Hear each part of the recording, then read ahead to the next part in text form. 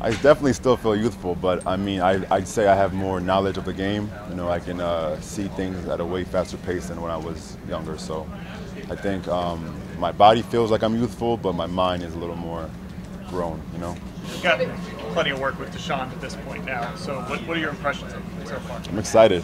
I can't wait. I can't wait for us to get to whichever week we see him. Hopefully sooner than later.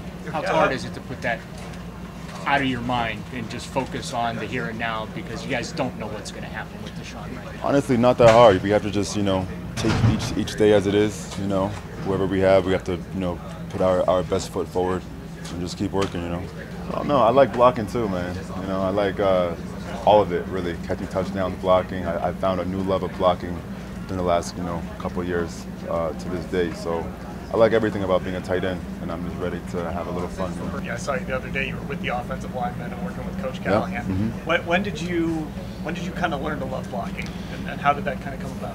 I'd say when it was really the only thing I was doing. I believe 2020 and going to 2021, I was blocking more than running routes. So, like I said, I had two options. I could either cry about it or block, and I chose to block. So now I enjoy it a lot. It's very fun for me. I know Bill Callahan's not your position coach, but you guys do work with those O-linemen sometimes. Have you learned a lot from him? 100%. I actually, during this walkthrough just now, I chose to stand by the O linemen to hear their calls more, just to get more used to it, because during walkthroughs in practice, they're always talking in a little huddle together. Oh, I'm sorry. So it was in my benefit just to listen to that more often, just so it's more second nature than I have to think.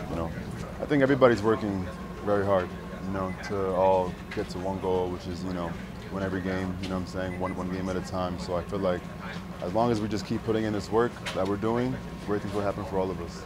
These first couple days of camp, we've been